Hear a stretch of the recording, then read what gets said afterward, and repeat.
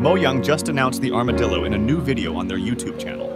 This is the second mob to be released, with the first being the crab. The Armadillo will be found in savanna biomes and possibly some other warm biomes such as the mesa. The Armadillo is a blocky mob that appears to be faithful to the Minecraft aesthetic, which is always a good thing. It has a normal state and a rolled-up state. Armadillos will be adding armadillo scutes, which will be crafted into wolf armor. Obviously, wolf armor has been wanted by the community for years. The earliest post I found was made in 2014. Since this mob is biome locked, it may be quite difficult to find. However, I think it is a great mob and I will be considering voting for it.